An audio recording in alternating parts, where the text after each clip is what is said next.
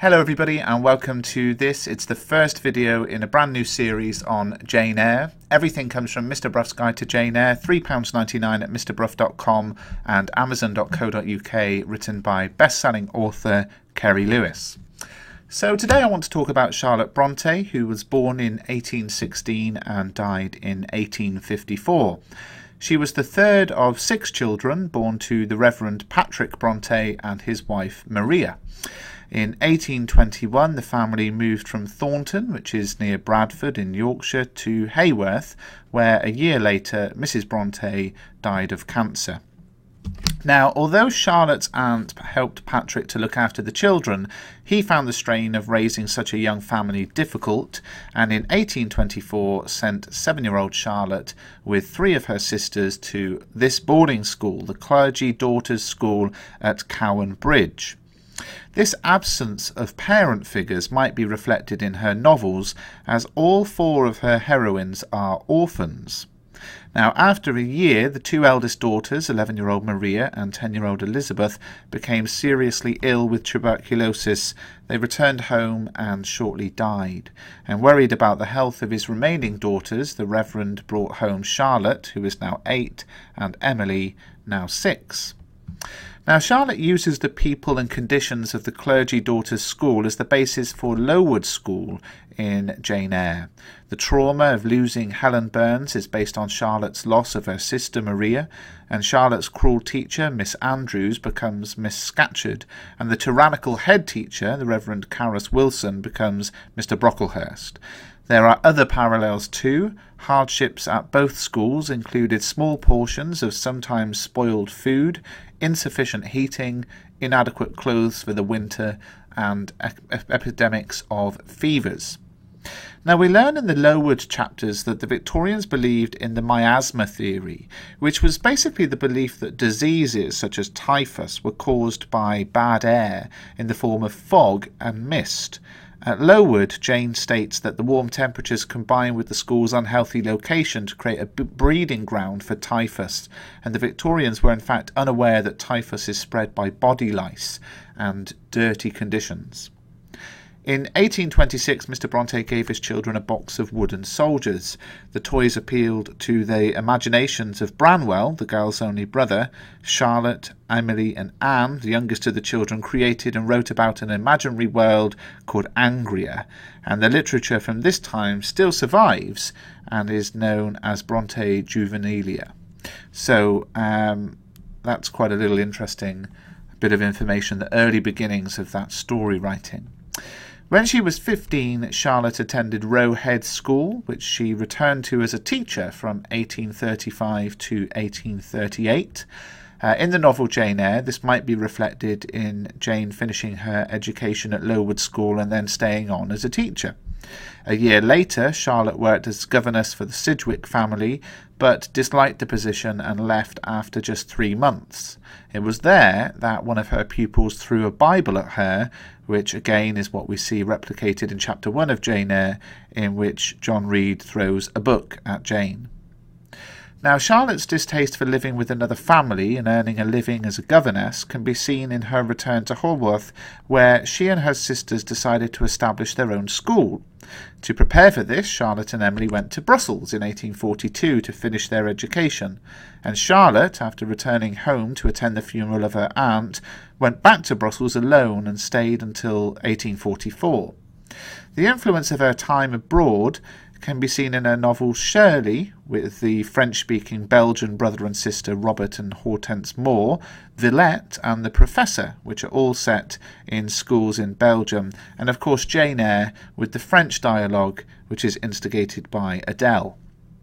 So back in Haworth, the plans to open a school failed miserably. No one responded to the sisters' advertisements. It was empty. And their literary careers, however, began then when Charlotte discovered some poems that Emily had written, and this prompted the sisters to self-finance a collection of their poetry. So they self-financed a collection of their poetry but only sold 3 copies. But it did not dismay them. They decided to carry on writing, a decision they would of course not regret. And although Charlotte's first novel, The Professor, was rejected for publication, her second novel was Jane Eyre, an autobiography as it was published, and it became a bestseller when it was published in 1847. In the same year, Emily's Wuthering Heights and Anne's Agnes Grey were also published. Now, Charlotte decided to publish under the name of Currer Bell because she didn't want her characters or locations to be recognised by people she knew, and she was aware of prejudice against female writers.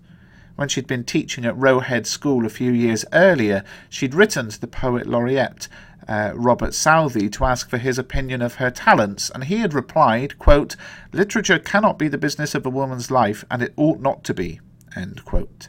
So aware of this contemporary prejudice, the sisters chose to publish under male pseudonyms, keeping the initials of their first names. Charlotte, as we have seen, became Currer Bell, Emily was Ellis Bell, and Anne was Acton Bell. Now, in Charlotte's novel, we have fascinating insights into contemporary beliefs and the culture of the time. So in Jane Eyre, we learn some of Charlotte's thoughts about the impact of the Industrial Revolution, which profoundly changed the social, economic, and indeed the physical landscape of parts of Britain. Manufactured goods created much wealth for the factory owners, and in the novel we meet Rosamond Oliver's father, who owns a needle factory and a foundry, while his daughter Rosamond is a philanthropist who gives away money to help others. Although conditions for the workers are not referred to in the novel, Bronte's negative views about the Industrial Revolution are implied in the Moor House chapters. In chapter 32, for example, Jane muses on how the Industrial Revolution has a powerful negative effect on art. She states that Marmion, a poem of passion and heroism set in the 16th century written by Sir Walter Scott, is one of those genuine productions so often vouchsafed to the fortunate public of those days, the golden age of modern literature. Now, Scott was a key figure in the Romantic movement, which glorified nature, focused on romance and passion, and has a strong sense of nostalgia.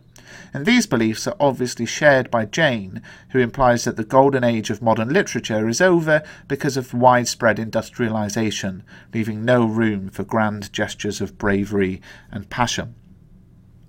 Although, in Jane's view, the Industrial Revolution threatened the artist's place in the world and was a threat to creativity, Jane reassures the reader further on in chapter 32 that poetry and genius not only live but reign and redeem, and without their divine influence spread everywhere you would be in hell, the hell of your own meanness. So this passionate outburst suggests that without the divine influence of poetry, we'd be in a hell of our own making.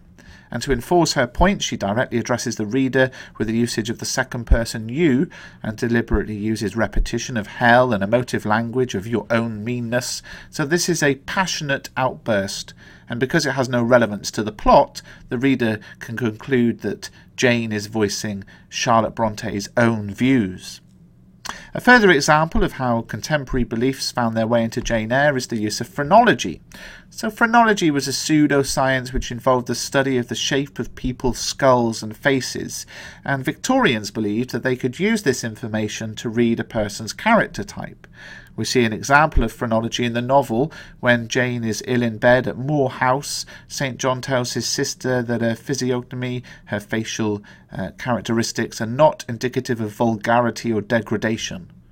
Another example is when Jane first sees Mr. Rochester at Ferndean. She states, "In his countenance I saw a change that looked desperate and brooding."